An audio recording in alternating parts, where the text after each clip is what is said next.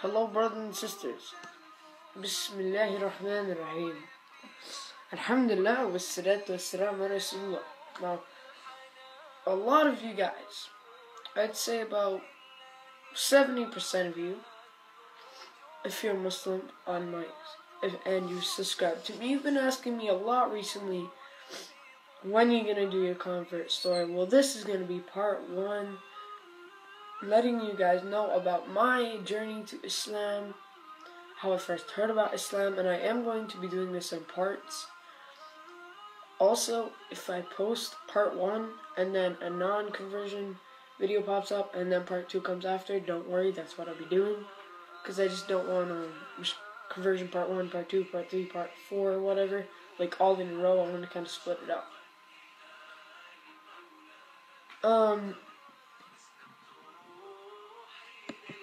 So, guys, part 1 is going to be talking about how I first heard of Islam and stuff like that.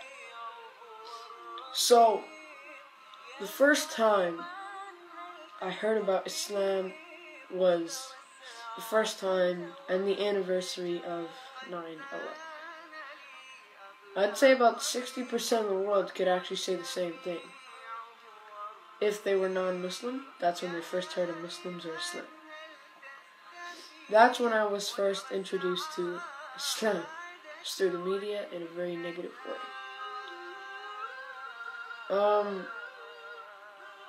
SubhanAllah, the next time I kind of brushed Islam away. I didn't really care.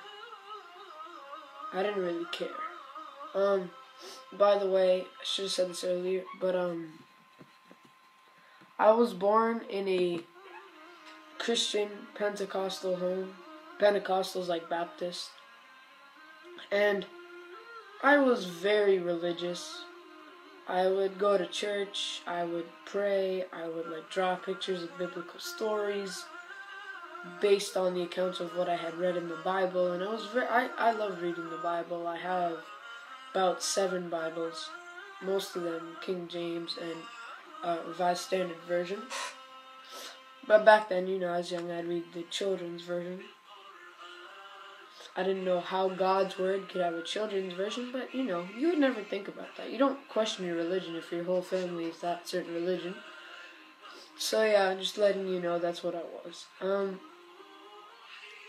The next time I heard about Islam or Muslims is when I was about 8 years old. We were in a field trip to the art museum with my class, and a kid named Isa, which at that time I didn't even know, literally translated to Jesus. SubhanAllah, there was a picture of Isa, Jesus, alayhi salam, peace and blessings of God be upon him. And I said, hey, that's Jesus. And then Isa, who I did not know was Muslim at that point, he said, oh, you're Muslim? I said, no, I'm the opposite. They said, well, it's not the opposite at all. And I'm like, how so? And then the teacher just kind of rushed us forward because we had to go to the buses. And I just had to kind of set that in my mind, that somehow Muslims believed in Jesus, which later just escaped my mind. It just got out of my mind, subhanAllah. I totally forgot about that. So those are the first 2 times that I was majorly heard about Islam. When I was in grade 6, the majority of my middle school, because in Canada grade 6 is brought into middle school, was Muslim. I'd say about 50 to 60%. Which for Canada, that's quite a big number. And Muslims, they submit to Allah. We submit to Allah, so obviously you're going to talk about Islam quite a bit. And at lunchtime, sometimes they'd have debates on what's going on in the Muslim world, oh, this Khalifa starting, stuff like that, and I was really confused. And then, one time, I just kind of heard the discussions, I didn't ask anything. Then grade 7 came, when, it was really interesting. We were just talking about religion at lunch, me, one of my friends, and another friend Adib and another friend Uji, and we were just talking about it. And indeed, one of my friends said that, well, you know that there are scientific things in our holy book, and our holy book hasn't been changed, unlike the Bible, and you have this special water, holy water called Zemzem, and I'll make a video on that soon. And I was like, what does science have to do with religion? They're like totally separate. And subhanAllah, then it really soaked. I have gotten the message of Islam, had received it 100%, but I haven't learned everything. I've just been taught some grade 1 things about Islam. So that was just very, very basic. So I just heard the word Islam, miracles, science, Jesus. That's basically it. But then I started to question what Christianity is, a faith. And Allah, I just started questioning Christianity, learning about religion. And one of my teachers at the school, he had a book by his desk called Basics of Islam.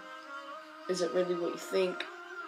And I picked it up and read it. I was kind of embarrassed. I didn't want anybody to know, but some people still saw me, and I just kind of pretended that they didn't see me. And I just kind of read the book. And I learned a lot. I learned about some peaceful verses that the media would never tell me. Some great teachings such as justice. How if you're in war, you can't hurt trees or animals or kill innocents. To give charity, to fast, to pray 5 times a day. Some really, really cool stuff. That was almost nothing to me. But a couple days later, subhanAllah, it really, really got in my head. And I just had, wallahi, it was a miracle. Allah blessed me with just wanting to learn about Islam. Just needing it. I started researching about an hour a day. And the first thing I learned is that the Bible had been changed. And that was a big shock to me. Because, you know, Christians are taught as children that the Bible is the Word of God. Well, the Word of man, but inspired by God. But the evidence didn't support that. The evidence had supported the opposite side, that it wasn't the Word of God or anything like that. And I learned some other really, really weird things about the Bible. I learned about the Council of Nicaea that almost disproves modern Christianity.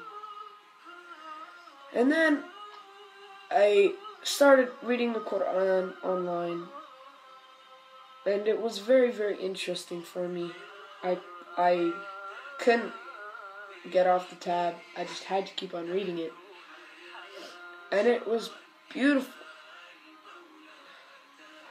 And later on I learned about the that Muslims believe in Jesus, and their view on it, was more Christian than the Christian view on it, which is ridiculous, because Christian comes from the word Christos, to follow, and Christ. That's why Christology is researching and teachings of Jesus Christ. So a Christian is somebody who follows the teachings of Christ. And truly, it's a Muslim. Christians don't follow Jesus. They eat bacon. Some of them don't get circumcised. They drink alcohol. They don't follow him. Muslims do. They follow the rules that Jesus set down. So, I learned that, and it was a big shock. But then I had a problem. I had to tell my parents about this. Like, I might be switching to a whole different religion. And I can't just pray 5 times a day without them knowing. I had to let them know that I was researching for this. But I held it in for a little longer than I should, and I continued to research. For about 3 months straight, for an hour or 2 hours a day, I would look into the miracles of the Holy Quran. And I'd make sure all the possibilities of who it could come from. Is this really scientific, or is it just vague? Is there any special words that they use that nobody would use at the time? And I learned about embryology in the Quran. Some amazing, Allahu Akbar, some amazing prophecies in the Holy Quran. subhanAllah, it was so beautiful to find out. And I was all about evidence. And if I heard of a book, I wanted to make sure it was true if it said it was the Word of God. First of all, the Bible doesn't even say it's the Word of God, so why would you say it's the Word of God and act like it's the Word of God? The Quran does make this statement, so you should research to what makes you think it was the Word of God. So I looked into the miracles of the Holy Quran, and subhanAllah, wallahi, there are hundreds of miracles, whether it be prophecies, historical miracles, scientific miracles, repetition miracles. And subhanAllah, I felt very happy about this. And at that point, about 6 months of research, I fully received that the Quran is the word of God, Allah. So then, I realized the Bible wasn't. So at that point, I realized the Quran was the word of God. Then I researched what makes Muhammad a prophet, peace be upon him, and I realized that he was predicted in other scriptures. So stage 1, stage 2 was already set, Quran and Muhammad. I just needed to learn about Allah and learn, Qul hu Allahu ahad, Allahu samad, lam yalad wa lam yalad, Allahu yakul kufuwan ahad. That is Surat al-Ikhlas in the Holy Quran.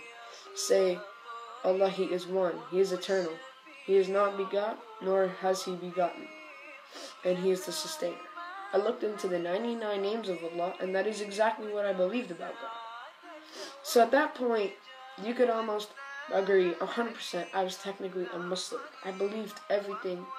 And this was about 3/4, I'd say half a year of grade 7. So I was only 12 at this time. So subhanAllah, Allah has really, really blessed me.